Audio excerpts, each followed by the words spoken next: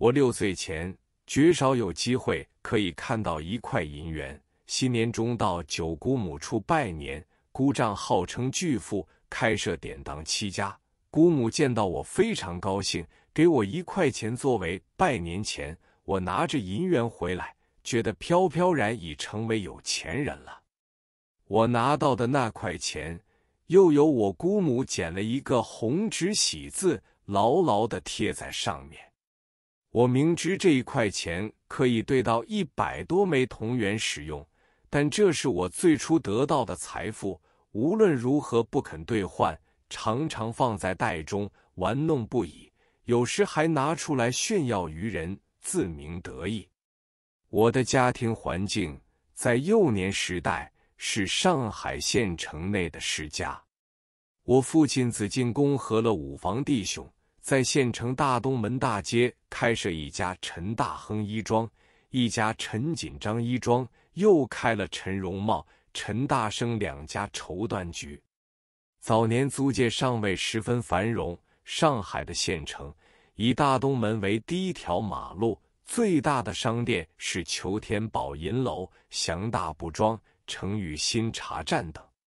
我们的店铺除陈大生绸缎局开设在大东门外，其余都开在大东门内。当时上海城里的商业大机构大致是如此而已。我的叔父常常夸耀我们家的财富，他说：“郭半城，朱一角，陈家2头摸。”意思是说，姓郭的地产占到半个城，姓朱的占1只脚，姓陈的家宅与店铺由城内开到城外，两面可以摸到钱财。那时我们沾沾自喜，自以为了不起。其实这个时期，我家已濒临破产边缘，叔父还蒙在鼓里。我那时年纪小，更不知道。我们绸缎局的总店，除了铺面之外，里面还有很大的住宅，占地约2亩半。我就是出生在这里。我有同胞兄弟3人，大哥程奇，小名阿星，我名程元，小名阿元。弟弟其实还没有出世，只有我常常在绸缎铺中玩耍。我和店中一个姓张的学徒最为相得。一天，我口袋里揣着1块钱，抓在手中反复把玩，对他不时卖弄。那学徒看得呆了，因为他没有工资，每月只领月归钱小洋2角。这种月归钱是包括学徒洗浴理发以及购置鞋袜之用。他见了我的1块钱，也拿去放在手中把玩不已。他讲出绸缎铺中薪金最高的掌柜先生，每月的薪水不过8元，普通的职员不过6元、4元，刚满师的学徒每月只有1元。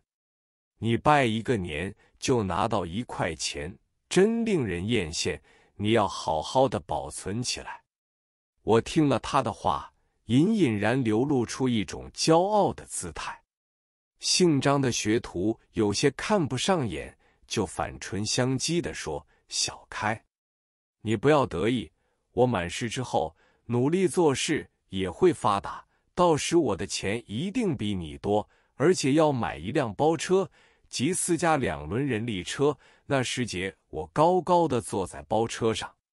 你这种小开没有一些用处，可能已做乞丐，只能帮我推车，向我伸手要一个铜板呢。”我听了他的话，气得了不得，但是他这几句话却深深地印在我心坎上，知道一个人没有本领，将来是会成为乞丐的。所以要赚1块钱，也不知道要流几多汗血。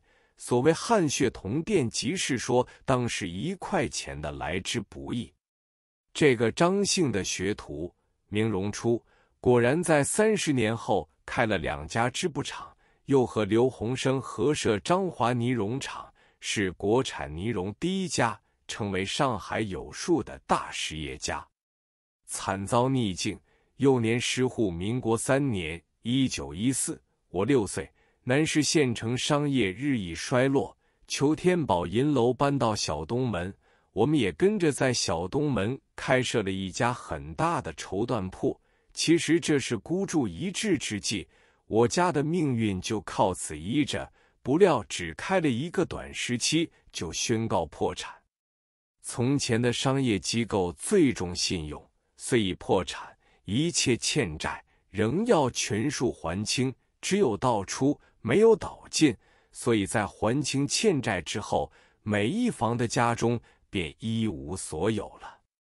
从前没有幼稚园，我初时在绪伦公所的学塾中接受私塾教育，请的一位塾师是秀才，月薪12元。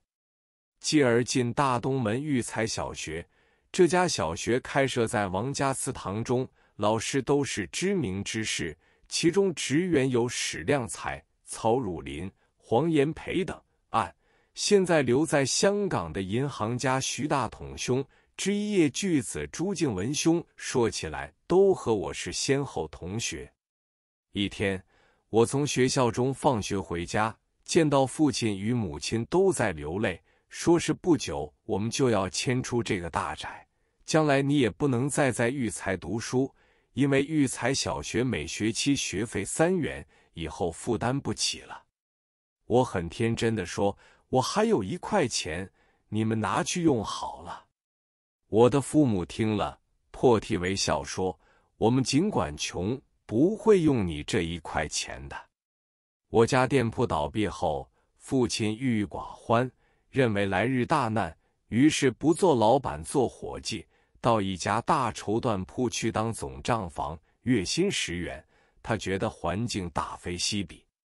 有一天，他叫着我的小名说，阿元，我带你到一场上去吃大菜，今天姑且作乐一下。上海县城中人称租界为一场，我就跟着父亲搭电车到英租界大马路，经南京东路，边住一下同，在10路口一家很简陋的粤式西餐馆进餐。我记得电车到法租界是收费同元1美，由法租界进入英租界的电车又是同元1美，西餐是每客小羊2角。我第一次吃到牛油面包和炸猪排。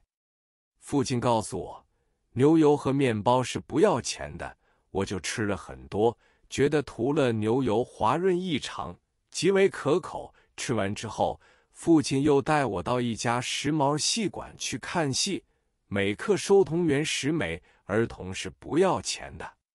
那世界上海南市居民有一种风气，到租界去一定要吃大菜、看戏、坐马车，称为3部曲。我嚷着要坐马车，父亲说马车是私家设备，出租的马车要到跑马厅旁马车行去租，每租半天需花小羊6角，太浪费了。于是仍然坐电车回家。